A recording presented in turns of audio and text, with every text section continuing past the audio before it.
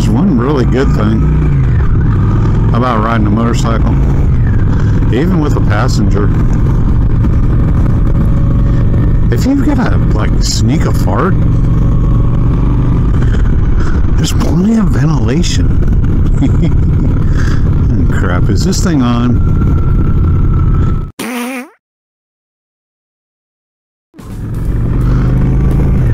Kick them tires, light them fires. I don't know where that came from. I just decided that it sounded cool to say that. Welcome back to Me and My Shadow. How the heck's everybody doing today? It's a Friday. And again, for Texas, it's kind of unbalmy. It's like 95. I'm going to run up here and get some go-go juice. Go for a ride. Hope everybody's doing well. Oh, I missed you, motorcycle, even though I just rode you. So, a couple topics today. One would be shadow haters. I mean, we always hear a lot about Honda haters, right? I mean, Harley haters, right? People that just absolutely can't stand a Harley. You know, if you're a Harley hater, you get called out. But apparently, God, I hate giving this guy, this commenter on my channel, I hate giving him lip service. But apparently I see the Honda Shadow through rose-colored glasses.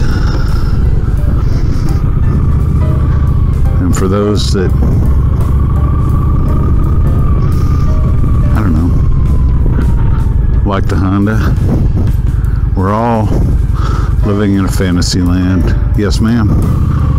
Don't drink much when you drive, please. Thank you. But apparently we are all seeing this Honda Shadow thing through rose-colored glasses, and really it's all fake. It's just a fake thing. Pay inside credit cards are not working here. What? Well, we're not going to get gas here. Let's see. Man, I do not want to pay inside because I don't know how much it's going to take. Alright guys, I'll be back. Alright, so normally I would have filmed me getting go-go juice in the old bike here, but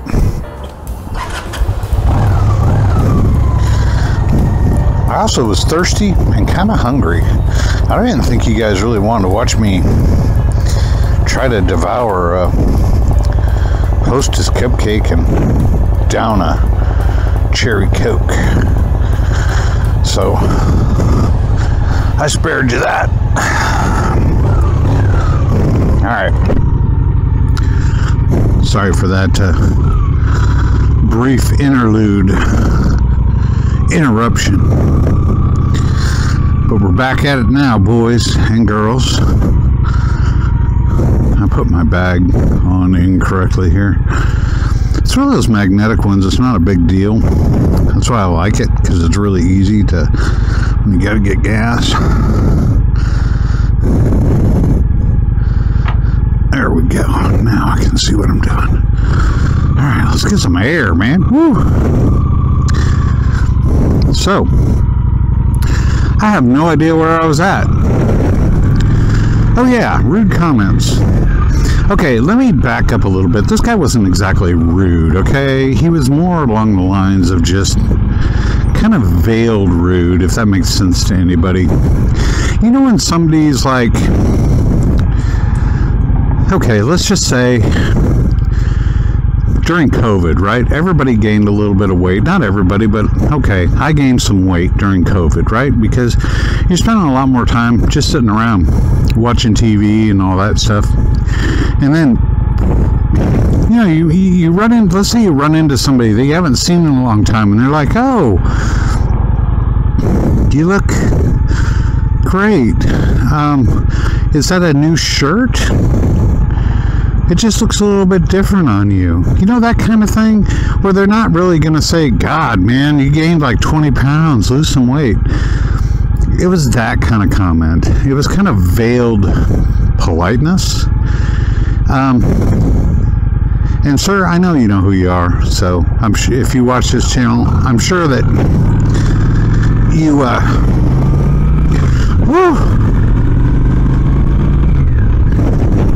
I'm sure you love that I'm mentioning you right now.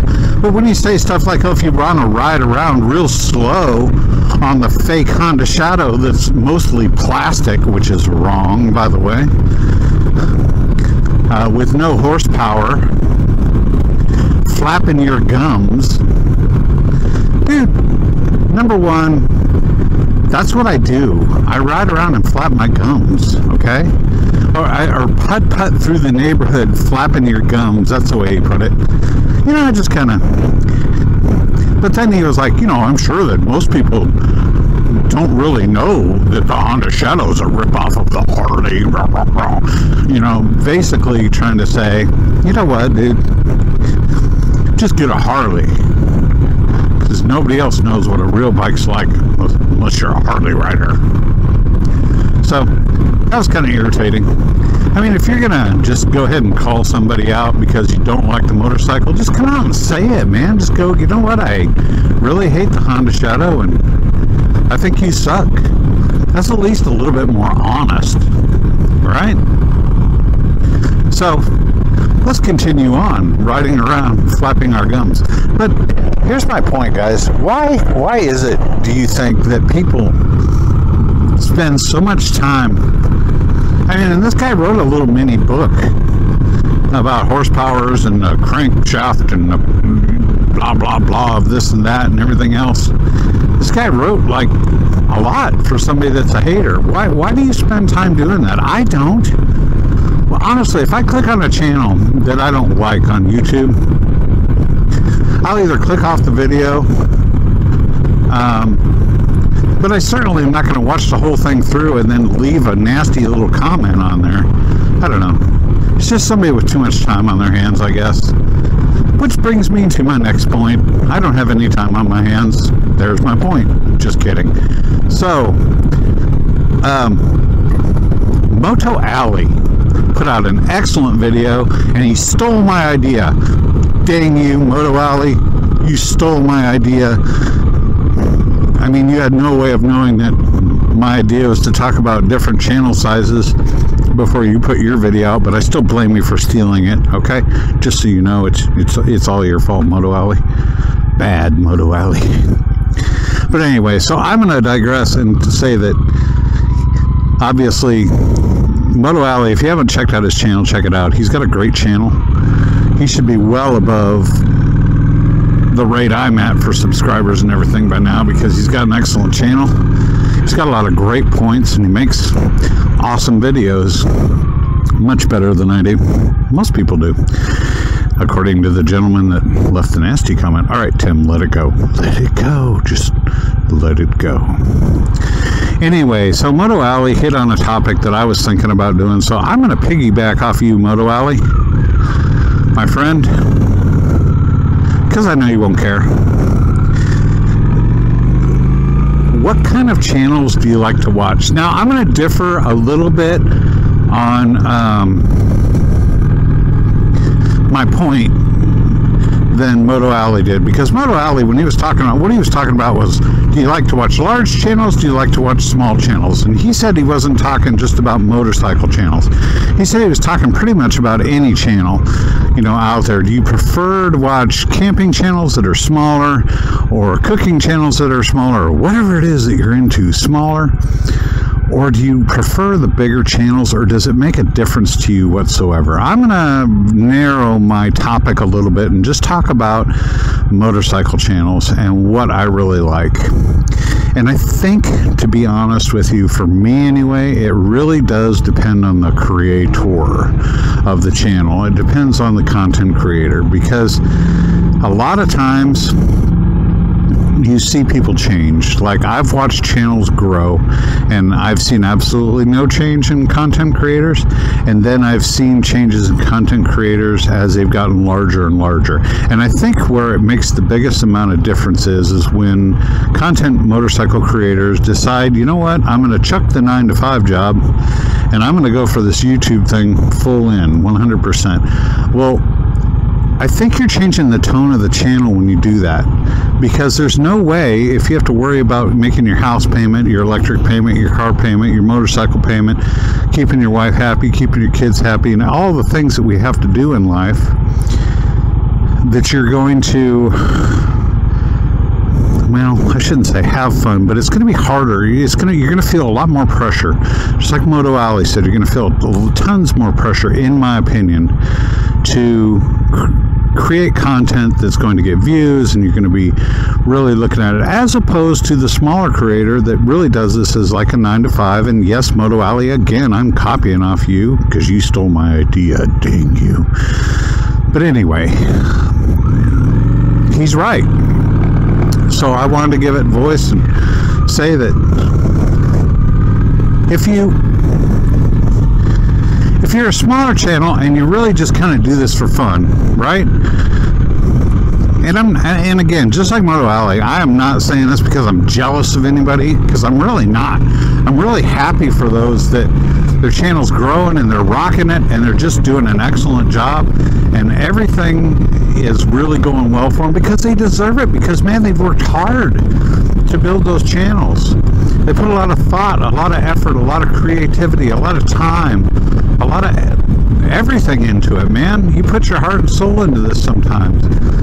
So they deserve the credit and they deserve the accolades. So I'm really not jealous. But there's a difference, and it comes across in the feel of the channel, guys. It comes across in the way the channel, if it seems, to me, it just seems more real if you don't have that pressure behind you. And I'm not saying it's a bad thing.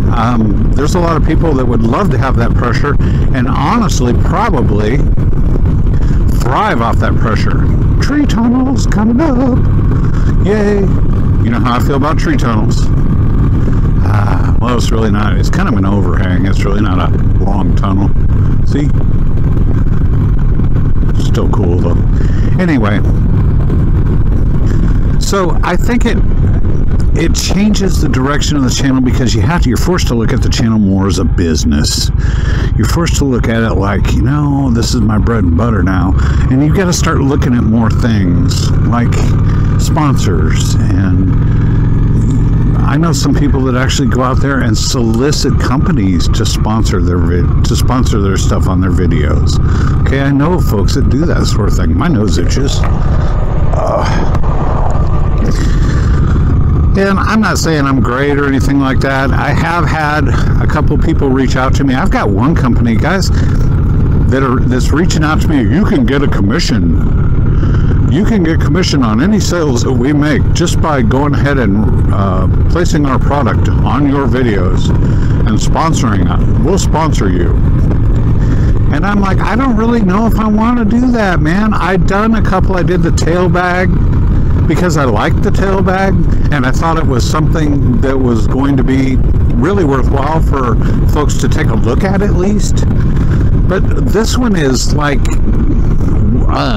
manuals, online manuals. Oh, look at these trees, guys. Woo-hoo. And gals, sorry. Look at these. Oh, you gotta love it. This should stretch on for like a mile. Instead, it's over with already. I really gotta find some different roads to ride, man. I'm all over the place today, guys. I apologize. This video is so disjointed. So, and I just don't want to do it. I mean, I do the maintenance on the motorcycle that I'd have to do. But you guys know me.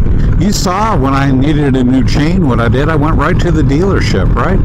I am not. This channel is really not about tearing into the guts of the freaking motorcycle and all that sort of thing.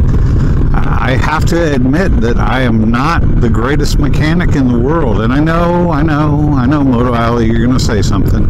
You don't have to be. You can learn. And there is value in that. I'm not bad-mouthing those of you that do this, okay? That tear into motors and stuff like that. Because you get to know the bike. You get to know how it runs. You have a greater understanding of it. And really, honestly, you can fix just about anything if you have a problem on the fly. So as I putz around, flapping my gums, I like that. So as I'm putzing around and flapping my gums, that thought came to mind. And obviously I think you guys know that I like the channels that are real. I like the smaller channels because they don't seem as, they don't have that professional gloss to them. They're a little more gritty. They're a little more realistic. Like riding a bike. A bike is kind of gritty, and it's not all smooth and roses, and you know, there's a realism to it. I think that some channels lose. I'm not going to name anybody in particular that I follow, that I've noticed that I don't follow as much anymore. I didn't unsubscribe from the channel, but I just don't watch them as much. But I will tell you one that's growing that I keep watching. That, of course, one is Moto Alley. Number 2 would be Lucky Aces. I love his channel. He's got a great channel. And Uncle Bogator, he used to be known as what was it? Mike Rowe Rides? No, not Mike Rowe. I can't remember his last name. Mike Rowe's the guy on Fox or whatever. Not him. Sorry. Mike Branch Rides. That's what it is. Mike Branch Rides. He used to be Mike Branch Rides, and something happened where he got drunk at a party and some girl was a coworker that was there, and he lost his job over the whole thing, so he changed I guess he changed the YouTube name of his YouTube channel to kind of protect himself in the future from things like that happening. I don't know. It was a whole drama. But Mike Branch is another real one, Uncle Bogator, that has grown, and he's getting bigger, but he still remains the same, man. He still does. And honestly, say what you will, but Shade Tree Surgeon, oh my gosh, I don't think the guy's ever changed. He's got a formula that works, but you can just kind of tell who the real people are. Anyway, I'm going to shut up about this. I've rambled on quite long enough about the same thing. Let's see, a little channel update business. As soon as I kill myself with this truck. I'm going to be doing a live. I'm not sure when exactly, but it's going to be coming soon. I will definitely post a community post and let you guys know well in advance of going live. But it's been a while. I think it's time to chat with you guys. I miss that a lot. And now that the schedule is set back in, there you go, buddy. Woo! Sounds good, man. Wow, that bike sounded really good. But it's time to chat with you guys again. It's been a minute, and I'd like to get back into chatting and doing all that again. And also, one thing I've been kind of thinking about that, and I want your opinion on it, is it's been a while now, but I used to send in, or have people send in pictures of their motorcycles and kind of do a compilation video showing everybody's bike. I think we're going to do that again because it's just fun to see other people's rides, what they've done with them and stuff like that. I mean, not everybody has a motorcycle channel that gets to see their bike, and it gives people an opportunity to show it off, and I think that's awesome. So that's what we're going to do. I apologize for the disjointed video today, guys, but I'm just in one of those moods, and now I'm hopped up on too much sugar. I hope everybody has a wonderful day. I hope everybody rides safe. Get out there and ride this weekend, man. Don't waste the opportunity to get a chance to go ride. Just don't do it. Life is short. Enjoy the ride. I think I should put that on a t-shirt. What do you guys think?